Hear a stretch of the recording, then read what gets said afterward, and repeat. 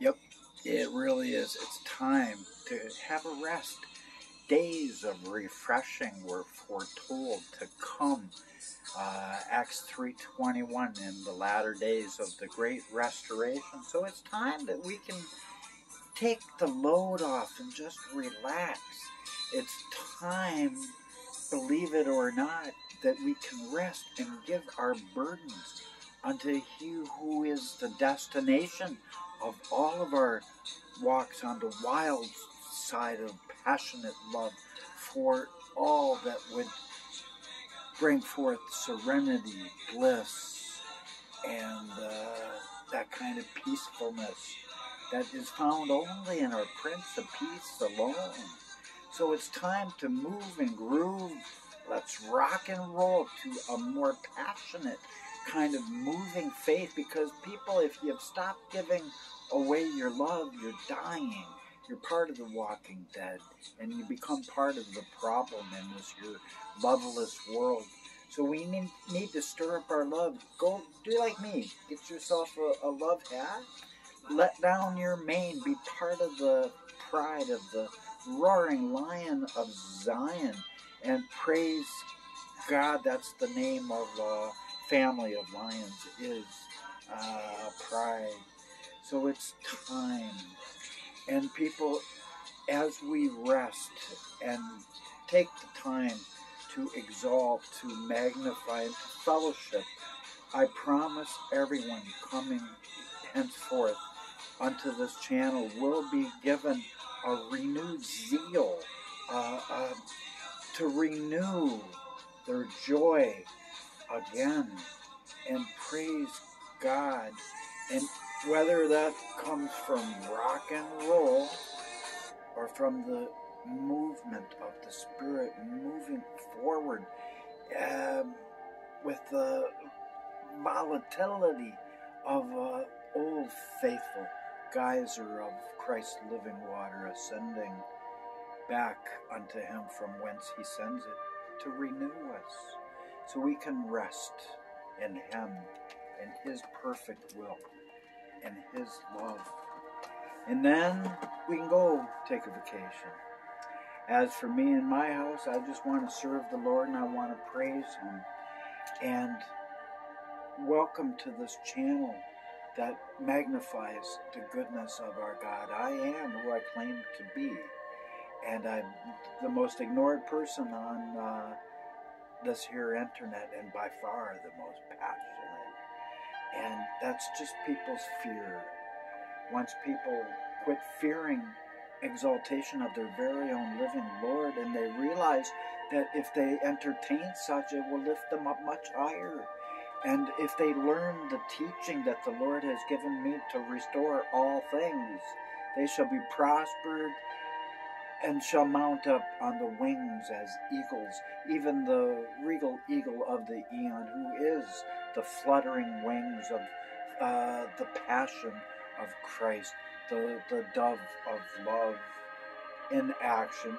Love always has to be in action, otherwise it is dying, and people join the ranks of the walking dead. But one thing's for sure, as the Lord was moving towards the meltdown of His career ahead from vipers of humanity, the religious who only had a form of godliness but denied all the power of love. So it came about, people. I can make sure you see Minnie sitting there, because you know what? Minnie is a lot of inspiration. Walt Disney, he purposely did not copyright his song A Small World After All, because he wanted the world to always ring with joy and with celebration. And what A Small World After All says is that it's been far too long a world of festering fears and festering tears. It doesn't have to be a small world destroyed by our gross darkness, our lack of understanding. The veil of understanding is now pulled away, Daniel 12 time, so that the wise may shine as the glorious sun of love, who arises with healing under His wings of magnificency. For he arises as our majesty of majesties in the splendor of his majesty. And he shines as the star of Bethlehem, whose brilliance he exceeds easily, hands down. For he is the living law in love that can never stop, shall always win, shall always transcend, shall always be victorious. For he is all of our victory in all that is victorious ahead of us. And ahead of us, praise the Lord, it is as Eden. So hello unto my Australian friends, and thank you for popping in. So it came to pass, Zacchaeus was a wee little man was he. And he was interesting guy, tax collector. And he lived at Jericho. And there was such a, after blind Bartimaeus was healed and he started singing the Lord's praises, exalting he who is Jehovah Rapha, the healer of all of us, the banner thereof, the presence of our healer of the ages, our great physician, Christ, stood in the splendor of our healer of healers. And the exact image, the likeness, mirror image of God. And that living word Zacchaeus was looking unto that day. And he would grow awfully tall real fast by standing on the shoulders of that giant. For Christ saw never under the veil, he saw far beyond it. He never saw through a glass darkly, for he is the center of the glass and allowed it to be, to divide and to separate until the time of the end when he would arise as the Son of Love, to destroy all the gross darkness that has covered all men. The understanding that his love has always been completely forgiving. You cannot have forgiveness without love, or love without forgiveness. They are one and the same thing. One cannot exist without the other.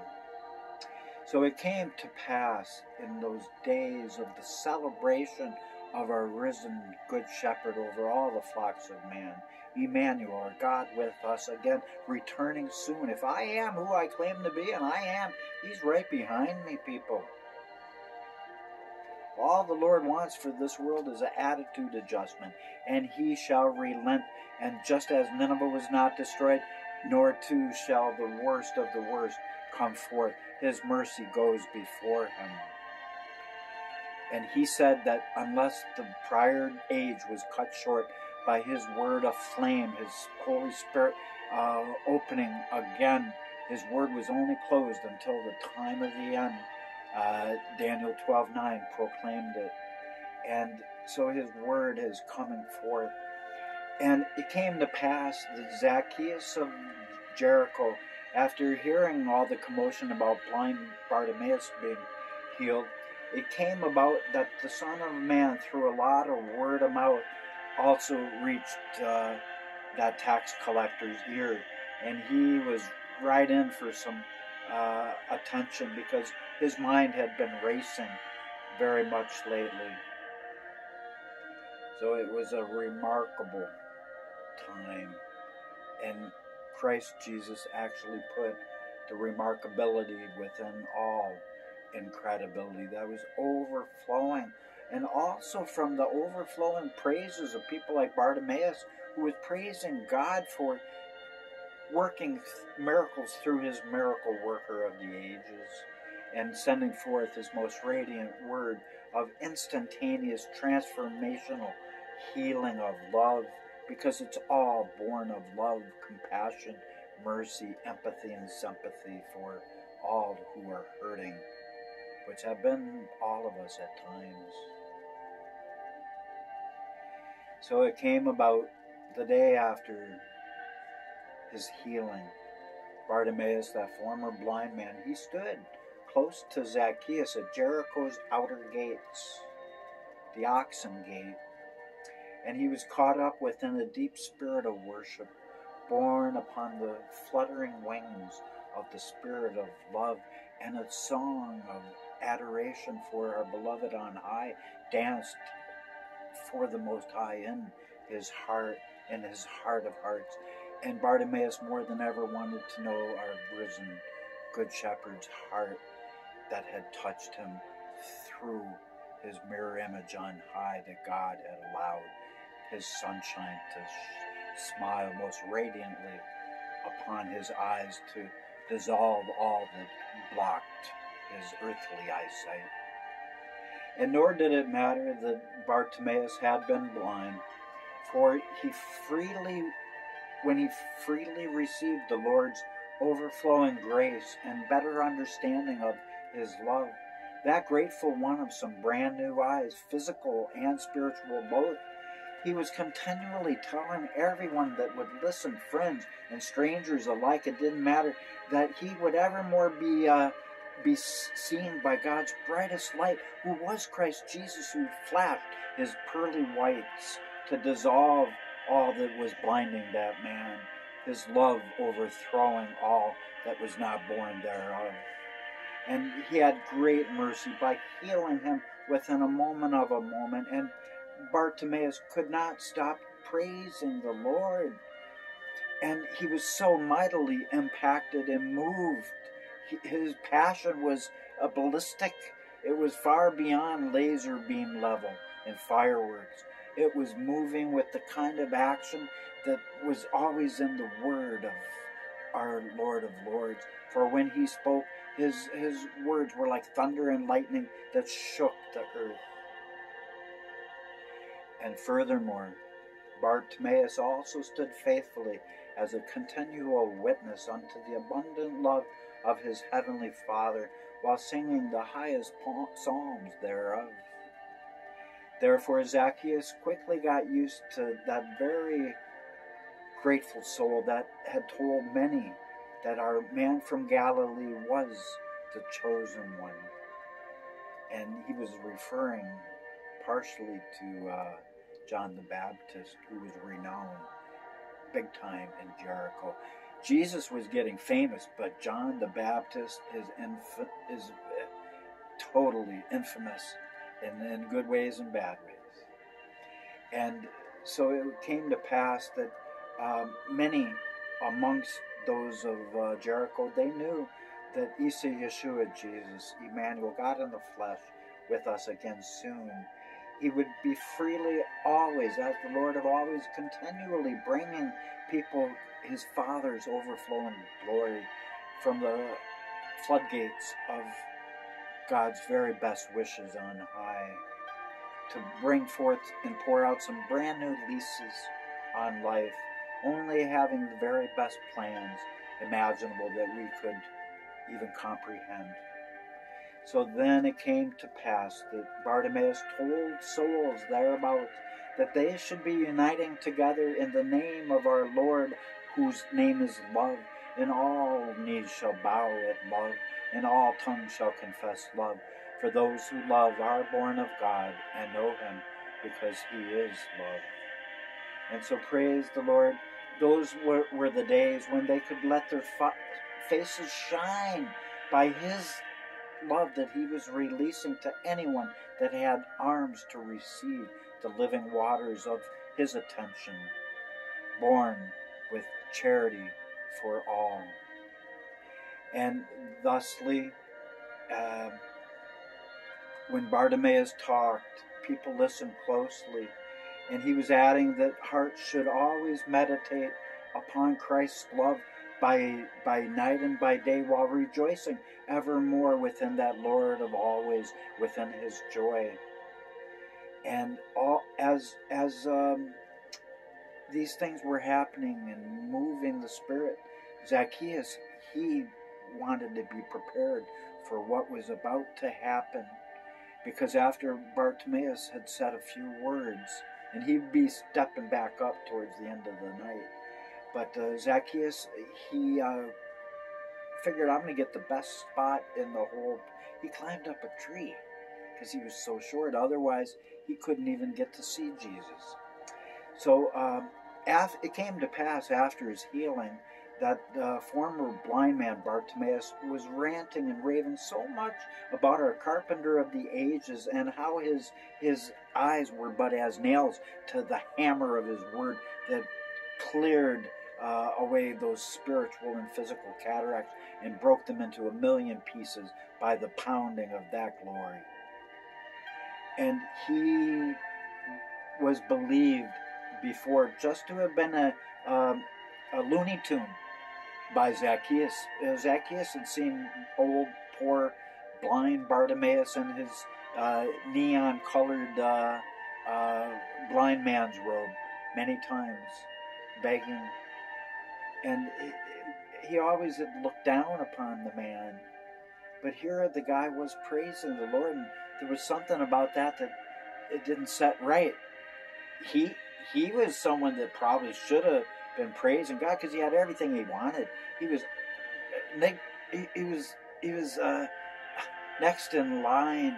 He was negating all that was truth, and he had everything he wanted, and he was a wealthy man. And how could some poor guy that didn't even